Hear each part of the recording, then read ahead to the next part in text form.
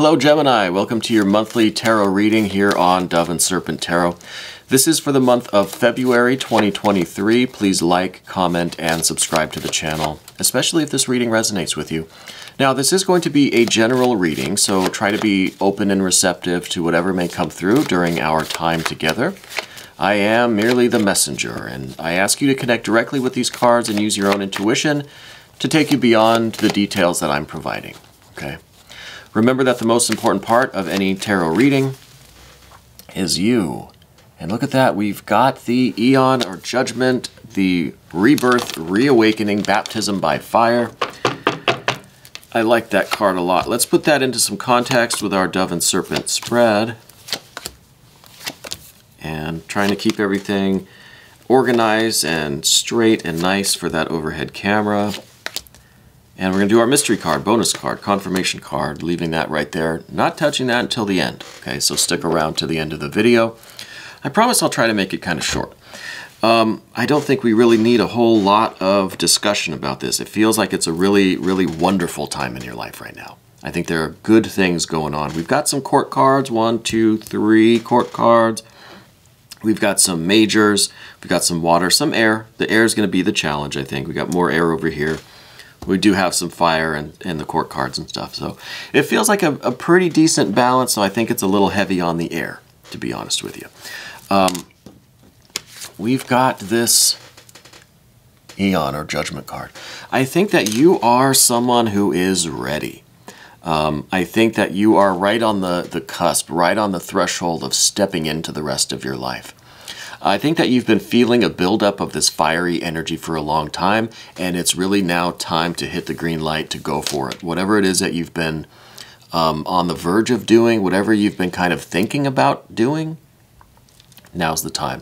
I feel like you've kind of been suspended a little bit in this, like right at the doorstep of something, and it's like you need that little extra push to get through the door. So I wonder what it is that you've got going on, because I don't feel that you're someone who really hesitates, but I feel like right now you're just like, you're just about to do it and you need to take that last breath, or maybe you just need that little nudge to get through this door. But I think in all respects, you're ready for this next phase of your life, this new era for you. So something's going on with you right now that's really a big deal. Okay, and what I think it is, to be honest with you, is this partnership, this real connection that you have with someone.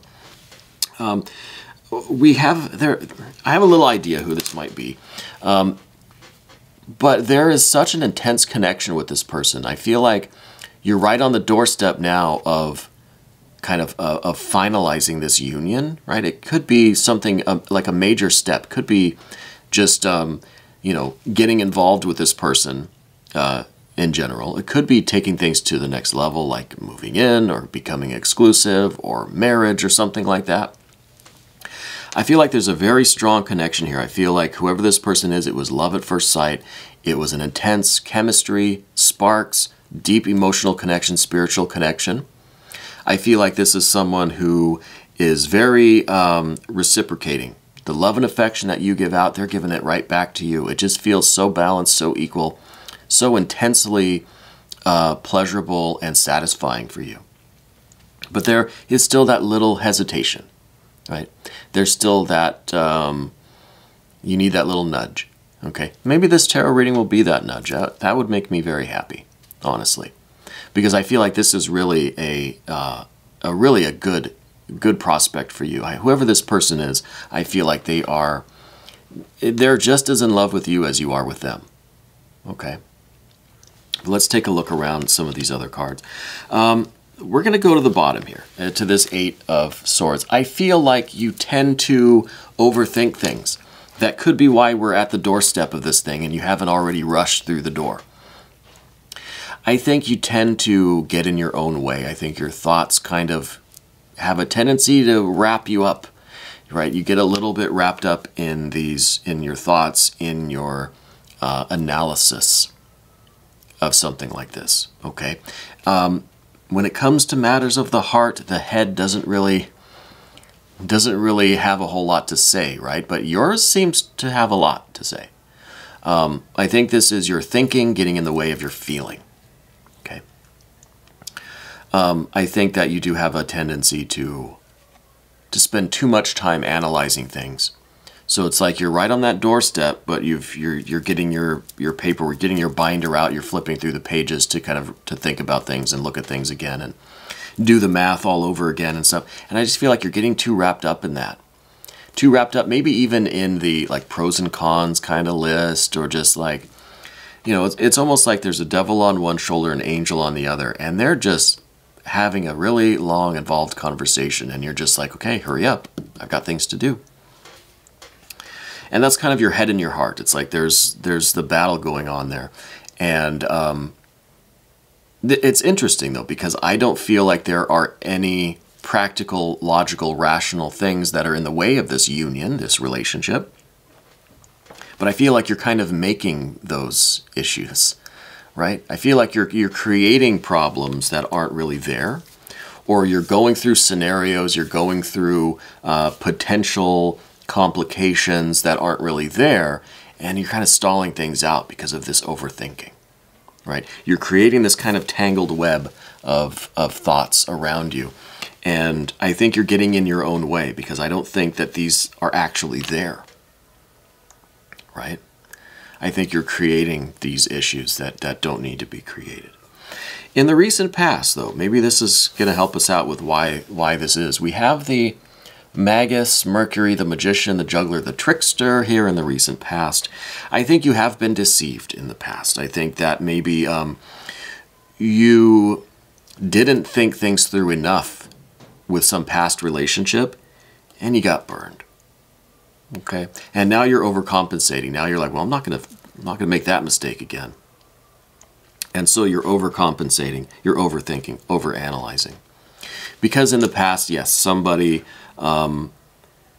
deceived you, somebody hurt you, somebody was not honest with you, and you feel that you could have prevented that, or you could have either prevented that situation, or you could have overcome that situation better had you been a little bit more analytical about it. You know what I mean? A little bit more logical, rational, use your head instead of your heart. So it could be that you kind of feel betrayed by your heart a little bit because it overpowered your mind, your logical thinking, your rational thinking, and then you got burned. Okay? And I'm really sorry that happened to you.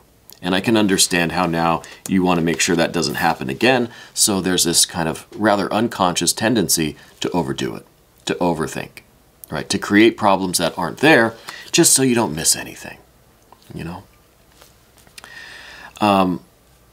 Above everything, we see this Princess of Cups. I wonder if it's a water sign person that you have these feelings for.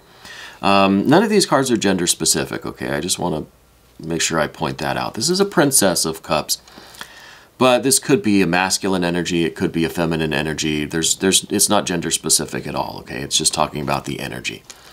And the energy here, it feels like a rather new relationship. I think this is somebody that you don't know very well, okay? Could be a new person that you've met. Maybe you've known them for a little while, but the relationship is just getting started, I think.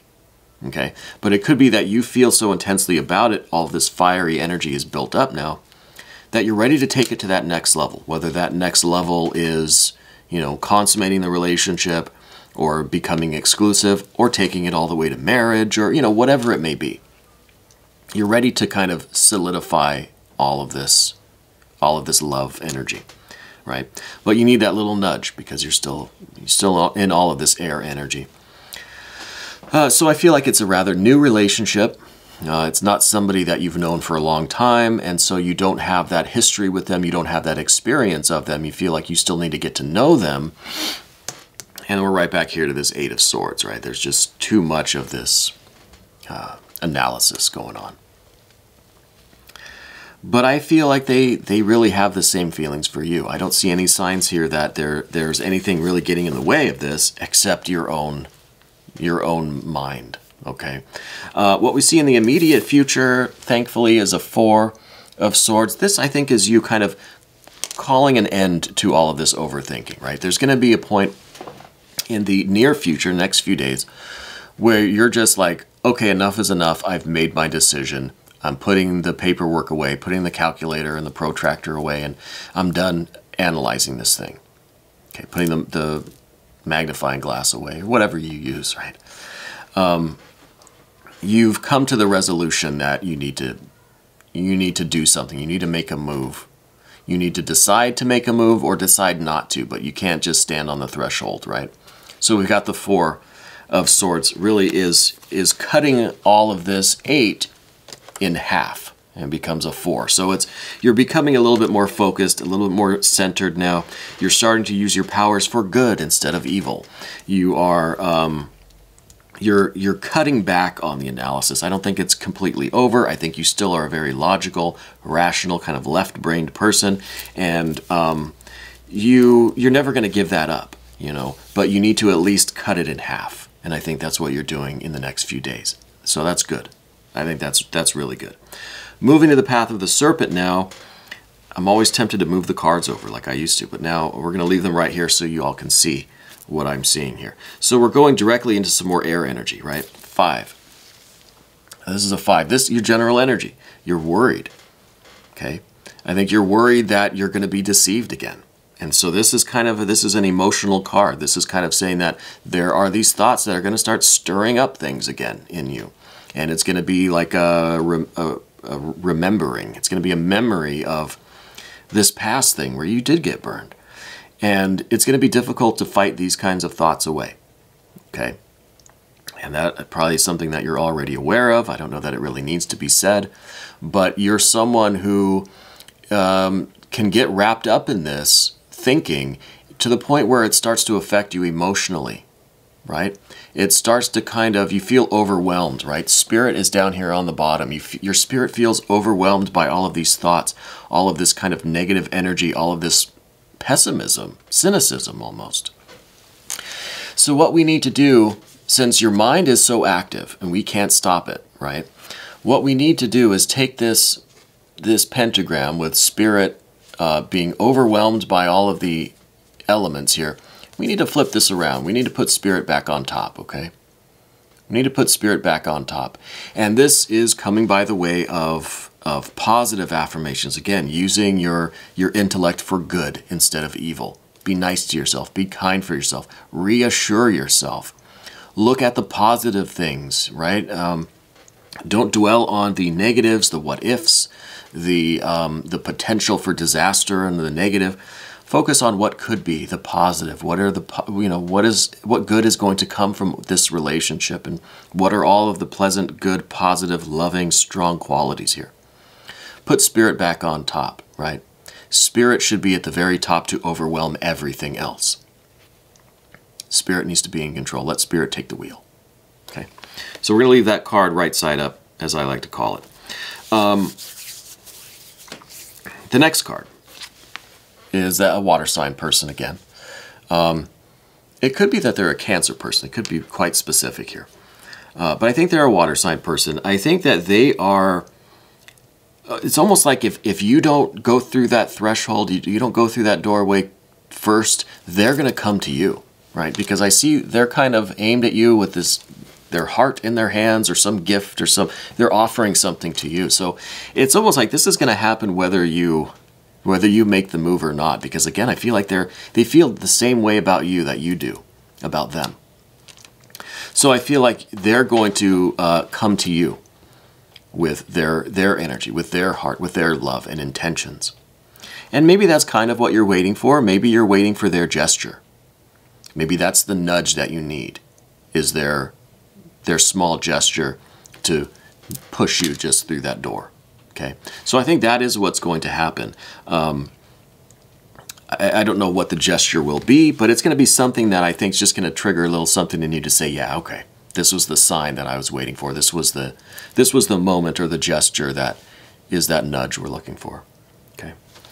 But then here comes that air energy again. Gemini, you've got too much of this, too much thinking going on, too many minds, right? There's such thing as being too mindful, right? Sometimes we just need to let the minds go and just be spontaneous, be flowing, just allow our energy to express. You know, we're too mindful of everything, and we just get caught up in these details, get caught up in this web of thoughts and complexity, and it's just too many minds, right? And that's the obstacle here, and we've been saying it all along with these air cards. It's just, this is what we need to get over. We kind of need to get over ourselves. And I think this is for you, a lot of this overthinking. So it's kind of going to be a practice for you, or a challenge for you, to let go of your thinking and your analysis, even if it's just for brief moments here and there, in meditation and in some kind of activities, or just wherever you can find the opportunity to stop being so mindful. Okay? Just act from your energy, from your spirit. Just be spontaneous. You know, be natural. Don't overthink things. Don't be too mindful. Okay? That's the challenge. What we see at the end of the path of the Serpent is the Strength card, the Nine of Wands. This is the perfect union. Sun and Moon, the two of you coming together, I think is going to be a really strong bond, strong partnership. There's a slight chance this is not romantic, but whatever kind of partnership this is, it's going to have a very strong foundation, a really strong connection, spiritual, psychic connection between the two of you, really deep. Okay? And the two of you are going to be kind of like this power couple. You're going to be like feeding off of each other, or fueling each other, strengthening each other, bringing out the best qualities of each other. Okay? Because there's a real connection there. And it kind of in some way is going to be the two of you against the world. Right? And it's the kind of strength, the kind of bond and union that the two of you can conquer the world together. It's going to have that kind of a vibe. So I really feel like there's just tremendous potential here for this relationship. Even if it's not necessarily romantic, it feels to me like it is, though, you know. But it might not be. You let me know. Leave me some comments. Let's look at this mystery card and see what the heck else we could have. I mean, Princess of Discs, maybe? Empress? Maybe? Maybe some cup cards. Maybe some cups. No, Four of Pentacles. Interesting.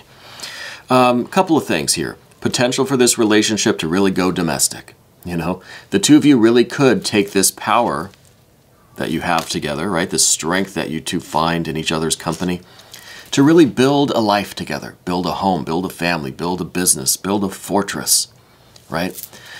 So this is something the two of you can really build something together, right? That maybe doesn't have to be a house, right? But the idea of building together, building a life together, very strong possibility.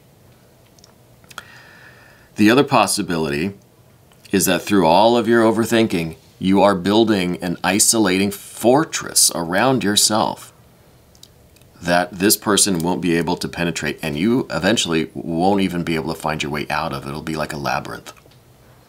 Okay? So this could go a bad way, and you could really cut yourself off from everything else. It is very isolating to be so wrapped up in your thinking, too mindful. You're creating a little fortress around yourself, and I don't think we need that. I think let's look at this as building something with this person, building a life, building a relationship, building a home or a family too. All of it, business, who knows? Okay, you tell me. Anyway, we're going to do an extended. Click on the link right here. You'll have access to all of the extended readings. This was your monthly reading for February 2023 on Dove and Serpent Tarot.